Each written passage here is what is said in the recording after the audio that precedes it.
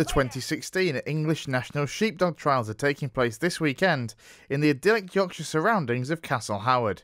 This is the first time in 9 years that the national trials have been held in Yorkshire. I spoke to experienced handler Jackie Golder, who explained the origins of competitive herding and just how the event works. I think it'd be 200 or 300 years old as a sport. It started in Wales. The very first trial was held in Bala in Wales, and they did used to hold them in Hyde Park, but it started with shepherds just having a little bet on to see who had the best dog. As simple as that, eh? As simple as that. 3 or 4 of them, and then 5 or 6 of them, and then now it's as popular as it is today. This trial here is the English Nationals. Now this is the culmination of a year's trialling for everyone here, trying to earn the right to be here by having a couple of wins, and you get so many points for wins, and if you have enough points you're allowed to enter this.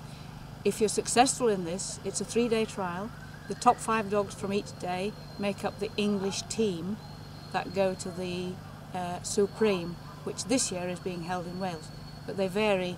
Each year it's held in a different country for the Supreme, so you get the championship of champions each in a different country each year.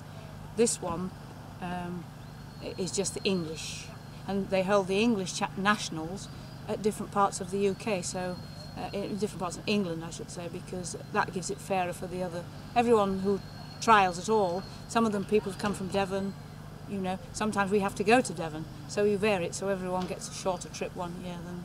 Jackie went on to explain that sometimes it's not just about the best dog on the day.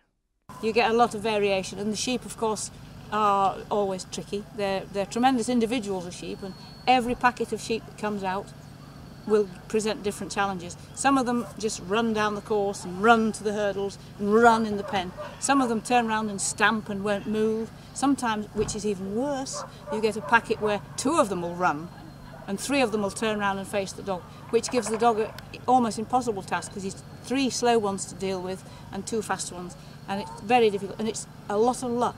You can have the best dog in the world, and if you have a bad packet of sheep, you won't be able to beat someone with the next best dog in the world who has a good packet of sheep. Yeah, if the sheep are in a bad mood when they come out, you can kiss the trial goodbye, really.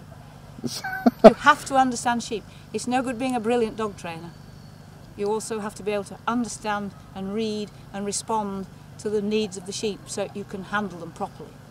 Jackie then went on to tell me about her own entrant into the national trials. His name's Chap. He's 5 years and a month old.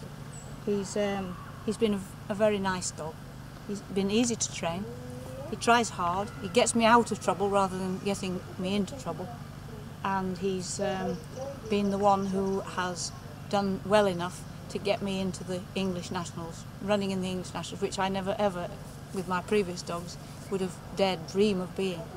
The trials continue over the weekend in the picturesque village of Conisthorpe within the grounds of Castle Howard. We wish Jackie and Chap and all the other entrants the very best of luck. For more videos, subscribe and like TV Yorkshire.